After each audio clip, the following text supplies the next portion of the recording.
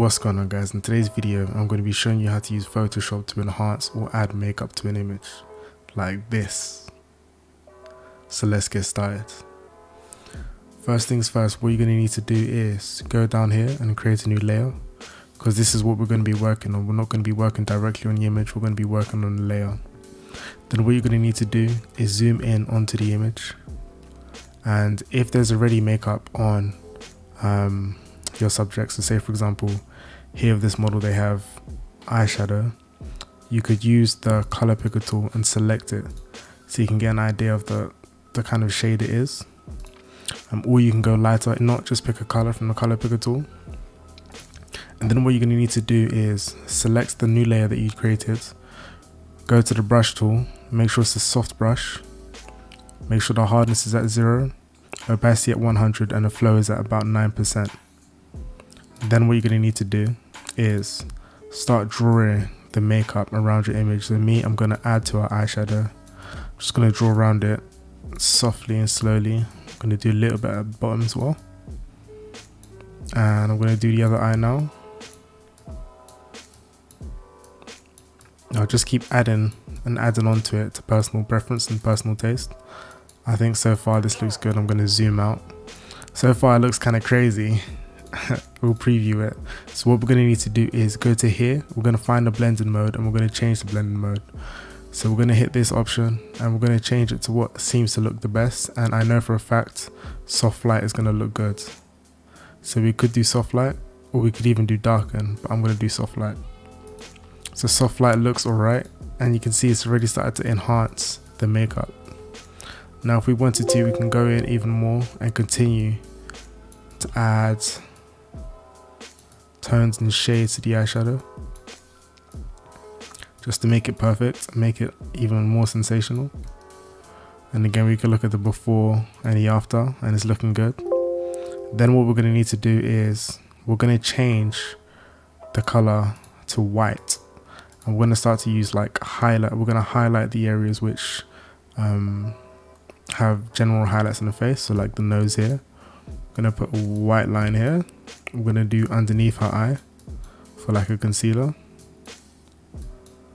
Maybe a little bit on her cheek for like a highlighter, and zoom out. It looks good. Of course, the more you play with it, you can make it look even more sensational. You can make it look more accurate. Right now, this is just super quick, just to show you what you can do. And I'm going a bit over the top just so you can see for the effect.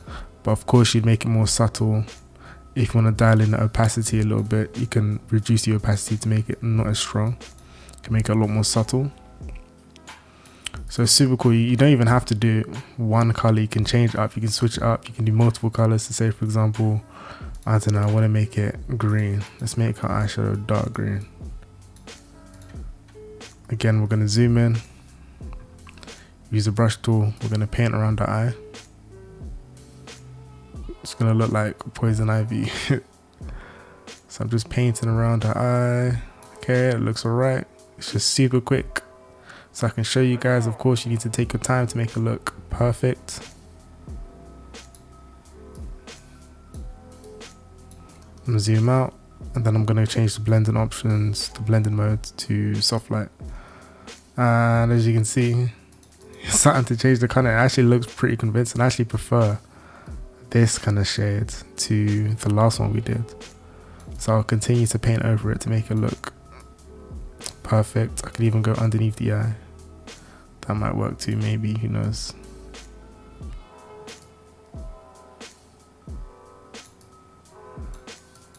So it's actually pretty fascinating what you can do with just a brush tool and some blending options. So yeah, look, that looks pretty cool. I think it looks pretty cool.